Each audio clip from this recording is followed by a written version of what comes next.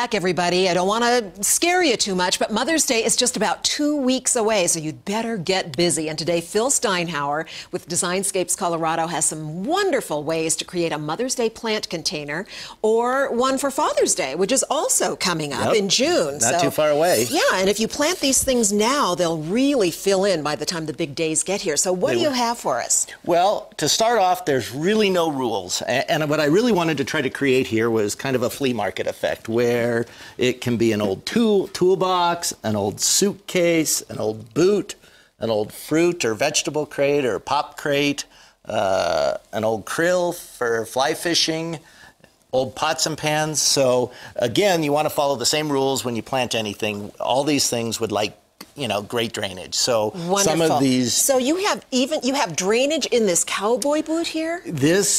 I have it just actually set in there. So there's two ways you could actually plant this and then just drill a hole in the side of an old boot. Okay, so make sure the water has a way to escape. Yes, and so this one now just escapes, and I just have set a plant in there. That's so much fun, Phil. And so again, there's several ways you can do those things. If you don't want to ruin your container, actually, if I step around you real fast, great ways to do that are just a piece of fabric like this. So you could line your krill. It allows the water to go through, but doesn't get the mud and dirt all over your object if you have a wicker basket you'd like to keep. Okay, and so just to be clear, you're talking about landscaping fabric, this plastic, and it's breathable, stuff. And it'll hold your soil. So you could actually lay that on the inside of that boot. Okay. And then just put your soil right in that. Wonderful. Or actually what works great is your old supermarket bags. They're just out of a fabric and they drain.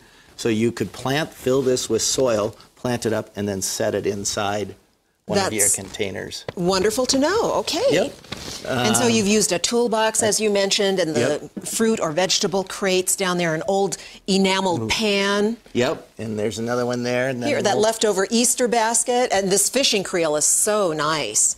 And then I like some of the old buckets and watering cans that you can, you know, just plant up that are this galvanized metal. Can you see that?